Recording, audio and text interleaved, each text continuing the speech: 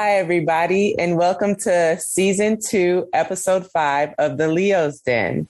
My name is Naya, and my fun fact today is that I had worked at Buffalo Wild Wings 4 out of the 6 years I've been on the professional USA women's rugby team.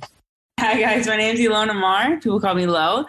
And my fun fact is at the beginning of this year, I made the goal to spend money on things that I want and not just saying, oh no, I don't need it. Just like if I want it and it's going to spark joy, buy it.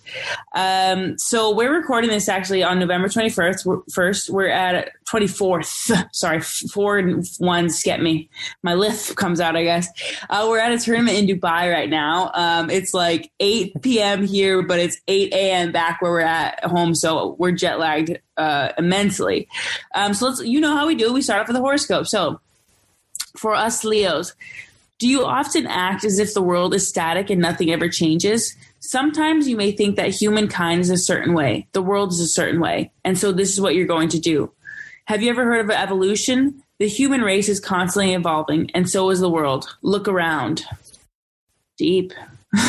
Yeah, when I heard that, I thought about like how stubborn I am with being comfortable with things staying exactly the way they are every day, and like having to fight myself with that mentality each day when it's completely the opposite of what I want. Mm-hmm. Like I'm really a freak of habit, and so it's hard living in this world. That's a good point. I like that. Like just sometimes you get a little comfortable and then like things don't happen and you're like, what's happening? Especially with our job, with our sport, like things can change constantly with whatever. So good point. Yeah, I definitely say one of the main things I took and take consistently away from rugby is patience. And that's something I'm still working on. So life has a funny way of teaching you that. But today, for this episode, we are talking about finances as a rugby player. Kind of how I want to start this off is one of the questions that I get. Lo, let me know if you get this question a lot, but are we rich? I just got that question from fourth graders. When I was in fourth graders, they were like, are you rich? And I was like, no. I am a female athlete in rugby. And then one kid was like, what car do you drive? I was like, a Honda Civic. And fun fact, both Naya and I drive Honda Civics, old Honda Civics, okay? Not new ones. 2008. 2008, yep. Yeah. And it's funny you say that you get that from younger children, because I also get that from like people my age, adults who are like very curious and don't know like how much money are we really making? And I guess kind of the easy way to talk about that is to just kind of go into, you know, what it is like for us in terms of payment and how much we receive as rugby players. We are not rich. Oh, we are not rich. Nowhere close. Like NBA stars or NFL players. Not yet, at least.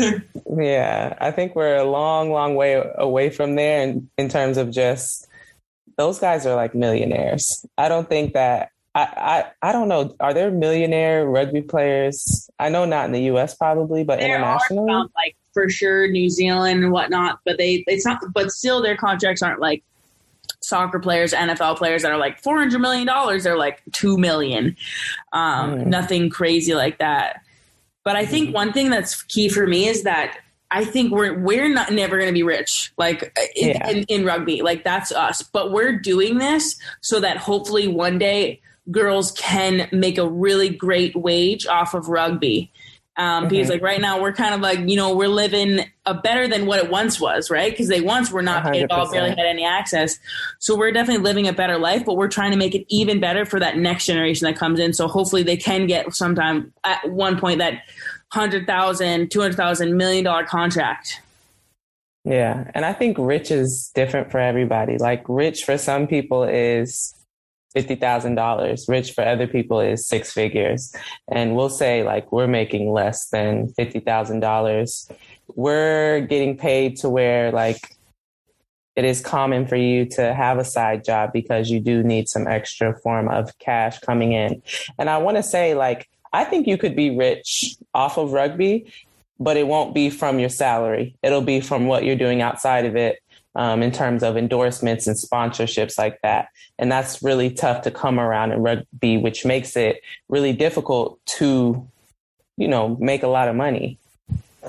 Yeah, I think that's key. And I was just thinking about it now, both of us, I think maybe we make more of our income off of like little deals here and there. So it's almost like we have two, like you don't work at Buffalo Wild Wings anymore, but it's almost like we still have two jobs.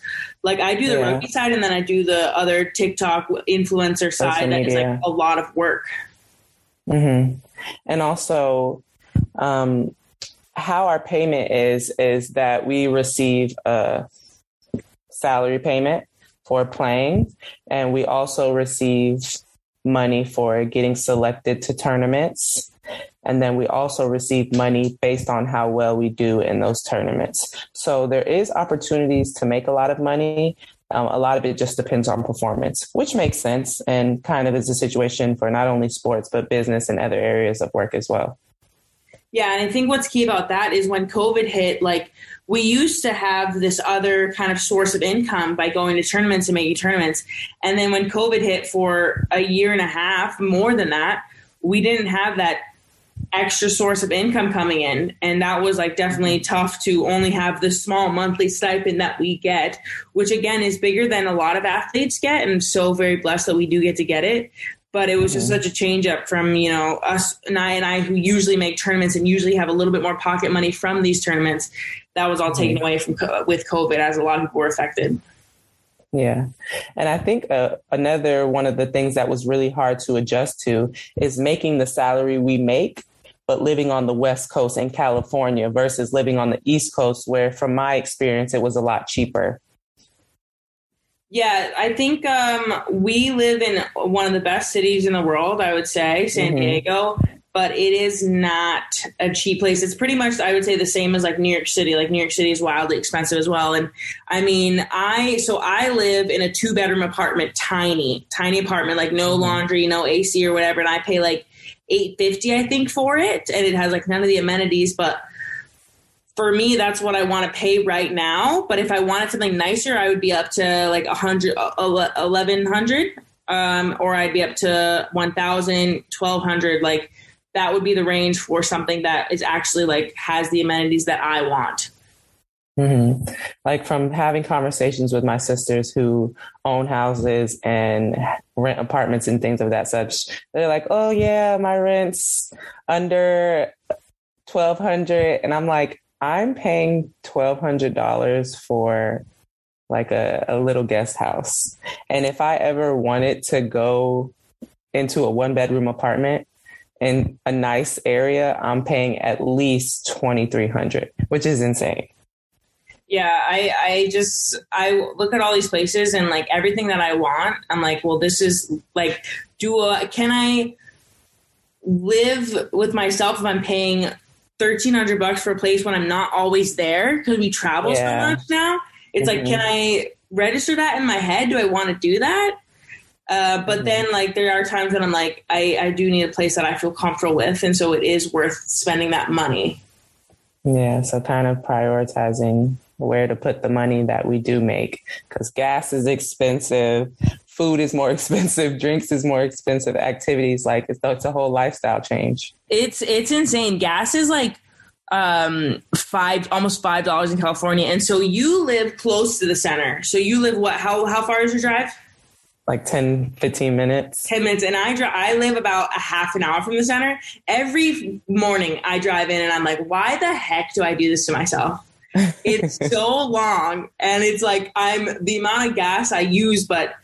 Like, that's where I think, like, Naya has a great little place for, $1,200. She has a whole little house, whereas I am more in the city in San Diego, and I pay $850 for a tiny place. So it's just different. But now, when you worked at Buffalo Wild Wings, did you do it because you had to, you needed that double income, or did you do it because you wanted that extra spending cash? In order to feel like I could be independent, when I first came in, where I was making the lowest amount you could make, which was very, very, very low. I will say that. I'm not going to give you guys a number, but it was low as hell. And so like to live independently without having to call my mother or my father and say, hey, can you throw me cash for this? To live comfortably, like you said, I had to get a second job. I didn't want to have to really depend on anybody financially because I never had really, even in college. Like I didn't have to worry about school debt. I had a work study job. So I just wanted to continue that mentality. So I thought it was important for me to get a second job. And I also was thinking long term in terms of like, okay, I'm out of college. Like I need to start having a savings account. I need to be able to have a credit card to where I comfortably have it and I don't have debt. So could I have survived without a second job? Yes. Would I have enjoyed it? Absolutely not. What about you? Have you? Oh, go ahead. Yeah, I think you and I are very similar in that, like, I just would never think to ask my parents for money. And I mean, they would definitely give it to me, but that thought to me is just not something I ever want to do. And even if it means getting a second job, I wouldn't want to do it. I think for me, it wasn't getting a second job. It was kind of making more sacrifices in like living situation, how comfortable I wanted to be. So for a while there, I was living with a woman who like I only paid like $600 in rent, like very cheap. And that was kind of like my sacrifice. Like I wasn't really ever fully comfortable there, but that's what I did to supplement what I was making. I didn't really ever get a second job, just because it was like, it's a lot of work, and I can't imagine how you did it, like trying to fit in hours and like when you're traveling all the time, like, hey, I can work this day, but I can't work this day and I'll be gone for 2 weeks. I think for me, my second job was, you take classes. And like, so I take classes because that's like, I get the classes for free. So it's almost like the money that I could be spending on the classes is I'm kind of keeping for myself in a way. So that became my second job in a way. And that's crazy you say that, because when I had first came, like those first 6 months, I was training full time. I was working at Buffalo Wild Wings, and I was finishing my last semester online. How I did that, I have no clue. I think just the young age, the naiveness in it, like I just didn't, like looking back on it now, I'm like, how did I do that? Because after training, like I was sprinting home to shower and get changed and go to work to be there for 8 hours, getting home at 12 o'clock, not understanding meal prep yet. So bringing food home from Buffalo Wild Wings, just like eating chicken wings at 12 in the morning, knowing that I had to get up at 6 o'clock and like go push my body to limits, crazy limits. So like eventually I got to a point after 3 or 4 years where it was like my back started hurting from being on my feet so much. And like, yeah, the money was amazing in terms of tips. Like that's one thing we'll say about living on the West Coast is as a server, you make way more than you do on the East Coast. On the East Coast, I think I was making $2 an hour. On the West Coast, I'm making $11 at least an hour with tips on top of that. Like it was really hard for me to leave Buffalo Wild Wings, even though I probably could have left earlier because the money was so good. But yeah, I feel like you can survive without a second job, but it is something that is very common with the amount of money that we do make, depending on what level of contract you receive when you are brought onto the team. So that's something that I don't think a lot of girls wanting to come be in our positions think about, is what that money situation will be like and what things you'll have to sacrifice in order to be here. Because it's not like the NFL or the NBA where once you make it, boy, you made it. Like you still got to work hard and stuff, but the reward is financially a lot bigger than it is for us. So I feel like it takes a lot for us to put our bodies on the line for the financial reward that we get, that I don't think is enough and I don't think is what we deserve. But hopefully we'll, like you said, get to where it needs to be because we're putting in the work now. We're for sure changing the landscape, I think, now. And I think it's really just, it's a labor of love in a way. And it's, we love what we do and we want to keep doing it. So like, I think, I don't know, I can't speak for you, but I personally would be doing it even if I got paid less. I would start working as a nurse at that time, but just because I love it so much. And that's so awesome. And also I think since we get to travel the world, it's like that money that we would, I feel like the money we would pay for like trips to South Africa and trips to Sydney are like, I don't have to pay that as being just a normal person. It's something I get to do for free. Yeah. So that's cool. Mm-hmm. Yeah. And we've kind of said a lot about how, we make money, but it isn't the greatest amount of money. But there are a lot of pros to being on the team financially in terms of receiving free food at the training center that we work at.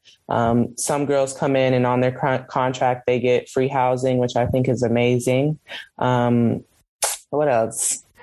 We get snack reimbursements when we go to travel. We get free travel. We don't have to worry about that. So that's amazing. Anything else we can think of? I mean, we get gear, except for cleats. Oh, yeah. But we get all sorts of gear and kit and whatnot. When we travel, we don't have to pay for anything. So things like add up in a way, for sure.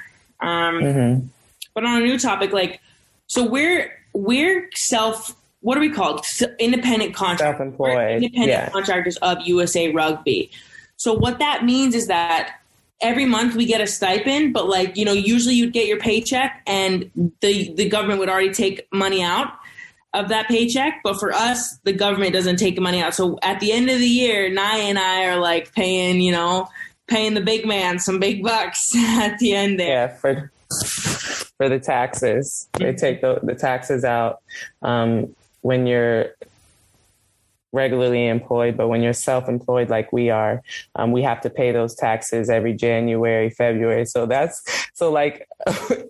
for me, it's so funny because I have my savings account. I'm like, oh my God, I got so much money in here. And then January and February will come around. I'm like, okay, I have no savings. Yeah. I have no savings. What happened here? Yeah. And, one thing we can do is we can write things off. Some of our teammates write a lot of things off. I don't know about you. You probably write a lot of things. I was like, Dad, my teammates write this off. He's like, you're not writing that off. I'm like, what? But so write-offs are things that helped you to do your job as an independent contractor. So you can write off cleats even. You can write off workout gear. You could write off the gas mileage you have to take to get to the center. Yeah.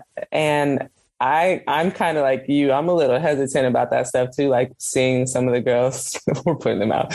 Oh, pretend you didn't hear this. But how do you do your taxes? Who does your taxes? Do you have somebody who does your taxes? I do with my known tax guy that I go to, but every year it seems like he still is confused about what sort of employee I am of USA Rugby. And he's like, so what do you do? All right, so what is this? And I'm like, man, I don't know. You're the tax guy. You tell me.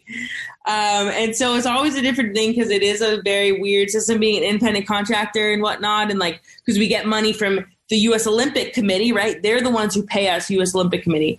But then USA Rugby is the ones who pay us the bonuses. So, and then for me this year, my taxes are going to be wild, Naya, because I'm getting all this money from probably 20 different sources plus. Yeah. So figuring all that out and writing off everyone, I'm very scared for taxes because he's going to call me up and be like, what is this? And I'm going to be like, you know what, sir, I have no idea. And I think that's one of the things that USA Rugby can look to improve on is teaching us how to do those taxes. Because when I came in, there was really no help with that. First of all, I didn't know that I would have to do taxes. Second of all, I didn't know how to do those taxes. And third of all, I didn't know who to go to help me with that. Because as you said, even people who do taxes still have a tough time with independent contractors. So for me, talking around the team, I ended up hooking up with a lady who was a rugby player as well and very smart and kind of helped me with my taxes for a while. But last year she wasn't doing it anymore. And I'm like, oh my God, what am I going to do? And I tried to do it on TurboTax. It was an absolute fail. So I ended up paying extra money to have a tax pro on TurboTax do it. And she was similar to your dad of oh yeah, you can't do that. You can't do this. I'm like, oh man, I'm really going to be paying a lot this year. Yeah. So. For sure. And now, do you invest? One thing for me, and I suggest this to anybody, is start an IRA, a retirement account, as soon as you can and just start putting money into it. I think it's so smart for us. My dad was like, can you put $400 into your retirement account each month? And I was like, what? 400? no, sir, I cannot right now. But because you're supposed to put like a certain percentage of like what you make each month. And so he's like, can you do that? I'm like, no, I will not be doing that. But I just think it's so key to start building for your future now. And that's what I'm so thankful about, is that my dad is so on top of that. And he's like, this is what he's like, you're starting this retirement account now. You're putting $6,000 in this year. You're putting this in, blah, blah, blah. So that's very helpful to have somebody who's so knowledgeable like my dad telling me what to do. Mm-hmm. And I didn't really have that growing up. I didn't have that since I've been living in California, in terms of having somebody to go to and say, hey, or somebody coming to me saying, this is what you should do with your money. One of my teammates had a guy that she worked with, and she was like, hey, if any of you guys want to use them, like, hit him up. And for me, like, if I don't know something, I'm going to pick somebody who knows it all, so I don't even have to like look up that type of information. So I reached out to this guy, and he helped me with getting life insurance. He helped me with getting an IRA, to where you were saying like $400, where for me, like, I'm putting $500 in mine each month, which when they told me that, I was like, really? But then I thought about it, and I'm like, I could spend $500 in a day easy. So it's like, if I can do that, then I can invest this money into this account and just say, take it. Like, so I can never, ever had seen it was even there.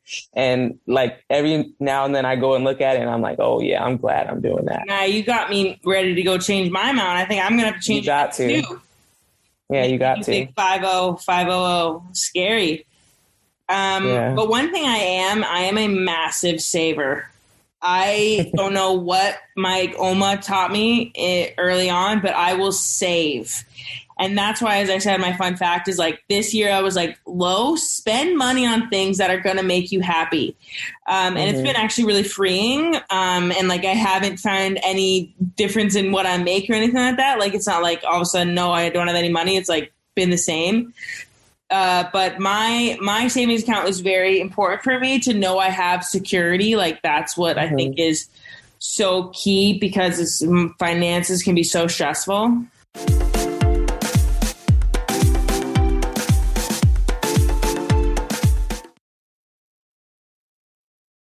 What would you say is a minimum amount for an emergency account? I don't really know, but like I might go ballpark like high and say like 20,000 or something like that. 20? Yeah. I would think like 5 for an emergency. Like, what happened? Did your house burn down? You got to buy a new house? I don't know. I just feel like I guess that's why I am a saver, and I need to invest more and like put more like stuff away. I wish I understood it a little bit more, but I always would rather just have such a security blanket, personally. But I know I have friends who are like, I don't understand the friends who literally live paycheck to paycheck. I'm like, how are you doing this? How do you sleep at night? Yeah, I think for my savings account, like, I love seeing it rise, and I do put money in it anytime I get a surplus of money, or just generally each month. But I'm also like never a person who shy away from like, oh, I really want to get that, and I already spent my money for the month, so I'm just gonna go in my savings account and just grab a little, and I'll make sure I put back extra. I think that's the important part, is like, the savings account is for emergencies, but for me, like, also if I just want to use it for something, as long as I have the understanding that the money needs to be put back in double fold, then I'm okay doing so. And you were also talking about investments in terms of IRA, but do you have any investments in like just regular stocks that you watch on your own? I don't watch stocks on my own. I have a guy who does investing for me, because I want to know about it and I want to understand it, but I don't get it at all. I don't know what the frick stocks are and what the frick any of that is. And I want to, because like, I want to invest more and I want to like see money multiply, but I've never had a financial mindset. And so it has been cool to take like finance classes and whatnot to learn a little bit more, but no, I don't check stocks. Do you do like Robinhood, or what do you do? I used to do Robinhood, and then I went over to Coinbase because that's kind of where the crypto is, and that's what was blowing up during the COVID era. I guess we're still kind of in that, but I was kind of hesitant to do it too because I'm not really a gambler. I don't like risking losing money. That just doesn't sound good to me. But somebody suggested like, hey, like just put $50 in there and see what happens. And when I started seeing the profit, it was like, oh, okay, bet. So like now I have Bitcoin, I have Ethereum, and it's kind of like play money. So like, yeah, I have, same as you, like a guy who takes the $500 and invests it each month in what he thinks it should go into, and I can't touch that money. But then I have this, extra money that I wanted to, instead of putting it into my savings account, just play with the stocks and see what could happen, because I did see a lot of people, a lot of my friends making some good money off of crypto and Robinhood and things of that such. So I definitely am investing in that now and kind of learning as I go. And I'm not really interested in learning about the information either, but a lot of the people around me are. So I kind of just pick their brain and I'm like, what should I put it in? Kind of trusting them in that aspect, but also making a good profit off of it. So I would recommend, like, if you ever had like $100 or, $1,000 came in, like, play around with that and see how much money you can actually make off of it. Money that you're not afraid to lose is basically what somebody told me. Like, put in money that you're not afraid to lose. That's a good point. And I really know I should try that, because like I sometimes will get deals for like, hey, just do this for $2,000. And I think that would be super key to like, okay, that money is money I wasn't prepared for. So why not try something else with it? Yeah, I'll definitely try it. Yeah. So with the talk on money, do you have a budget for yourself? And if so, did you create it or did somebody create it for you? I don't have a budget for myself. I literally just spend what I want to. But again, I'm such a saver and such a saver mindset that I'm not worried about it, because I'm literally just like so cautious with what I spend.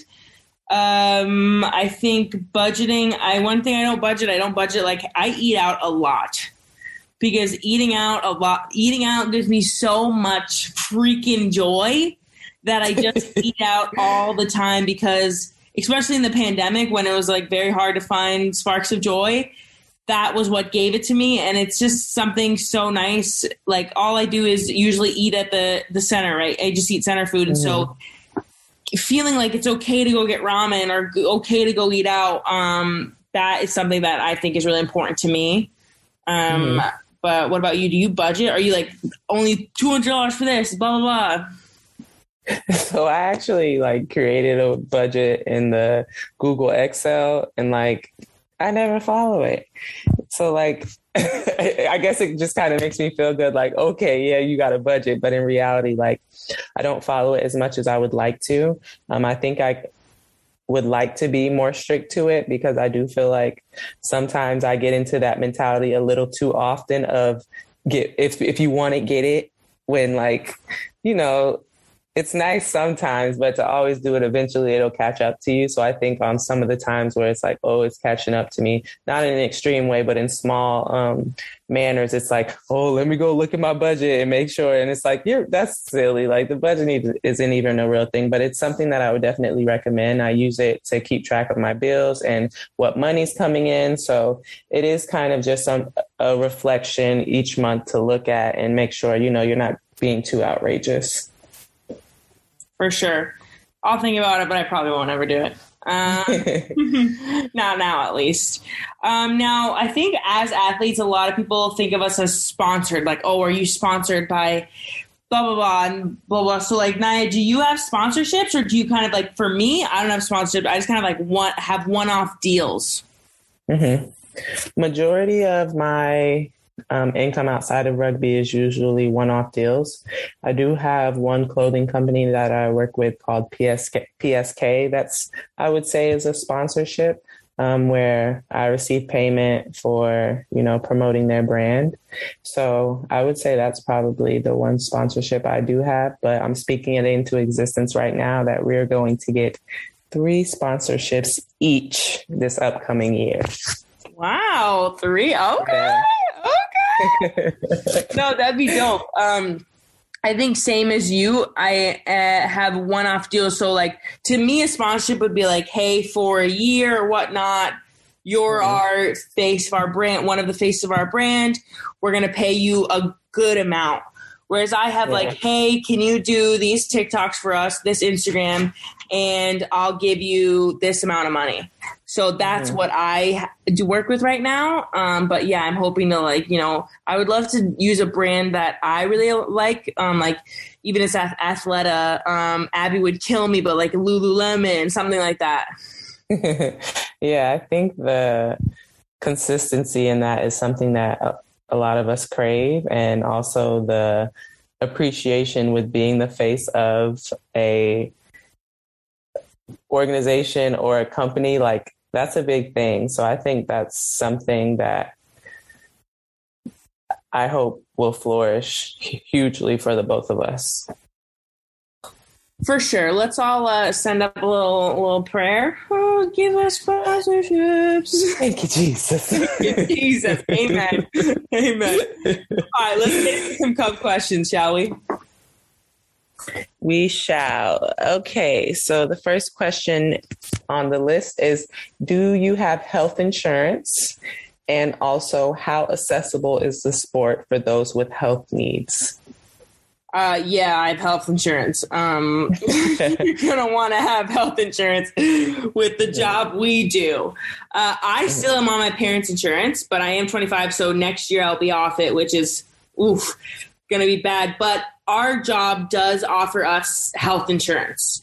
So that will be a good transition in that once I'm off my parents, I will still have a health insurance option. But right now, I'm when I go home for Christmas, I'm gonna hit up everybody, the dentist, gyno, everybody. Get my. I know. Yeah, I think that's another one of the pros that we didn't think about, is that we do get free health insurance, because that's another thing that's very expensive in California that I just recently learned. So I am 27, so I have transitioned to being under the USA Rugby health insurance, and it's very convenient. We don't really we don't have to pay for anything. And if we do, it's, $20 or less. It's very nice. I'm not trying to think about how much it's going to cost once we leave this rugby world, but it is very beneficial. And in terms of accessibility for people with health needs, I would say, like, outside of injuries, I don't really know. I want to say, yeah, because you have wheelchair rugby.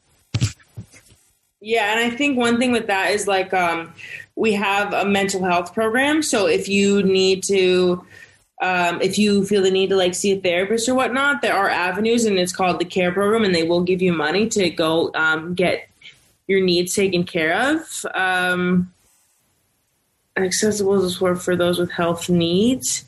I mean, it is a very tough sport, so we can't speak on it. I think because, we play with very elite athletes, but yeah, as Naya said, there's wheelchair rugby. Some members of our team have asthma and other problems that they work through. So I guess that's be there. Yeah. Okay. The next question. So sorry, you want to say it? Go ahead. All right, sorry. What are finances like in the off season? Hit it, Naya.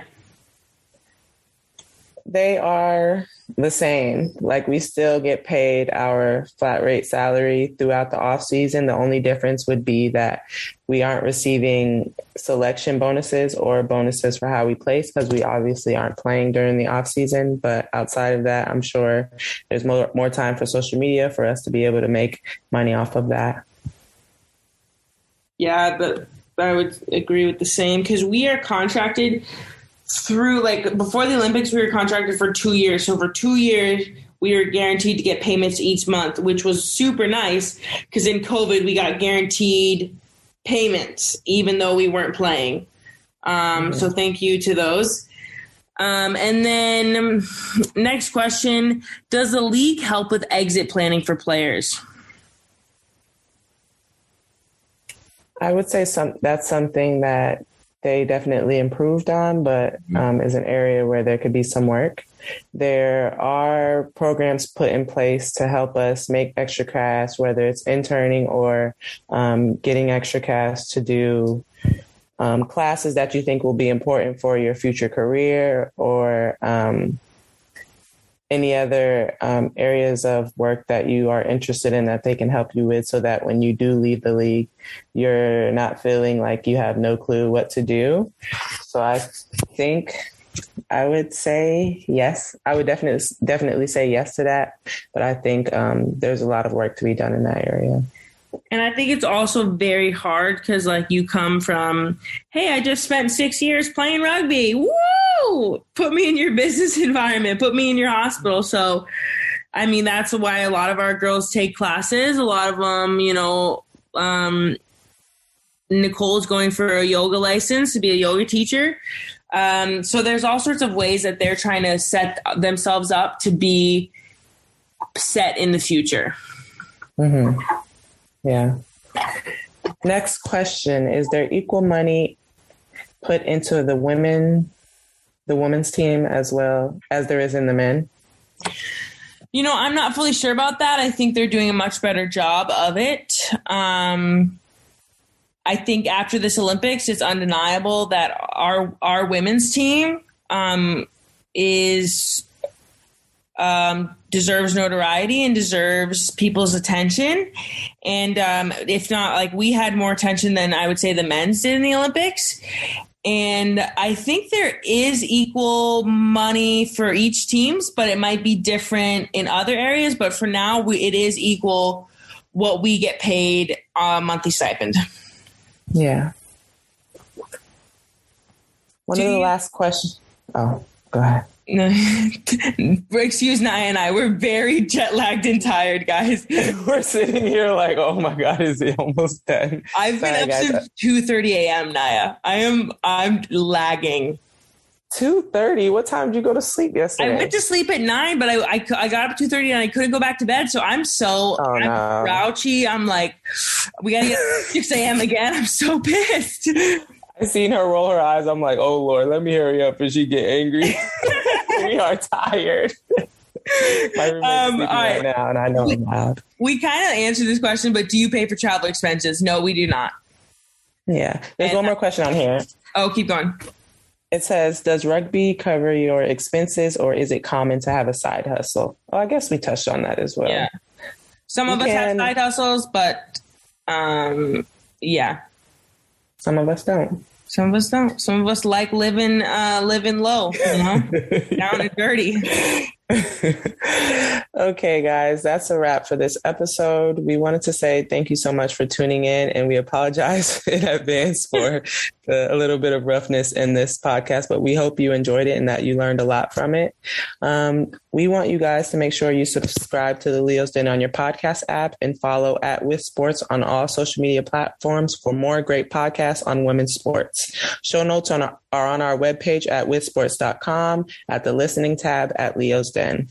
The challenge for today is to create a budget for yourself and try to follow it for 2 weeks. If it works, great, give us our credit. And if it doesn't, it's not the end of the world. And then I would say a second challenge is, if you want something, buy it. Okay. If you want to go get a bowl of ramen, get the bowl of ramen. If you want the shoes, buy the shoes. Okay. So there's two different challenges that kind of don't work together, but pick one and do it. Yes. Thank you guys so much for tuning in. Make sure to turn your alerts on every Friday for our episode releases, and follow @Leo'sDen_WithSports on Instagram. Whether you came for the rugby and stayed with the shenanigans, we hope you join us next time in the Leo's Den. Bye. Bedtime. Peace out. Good night.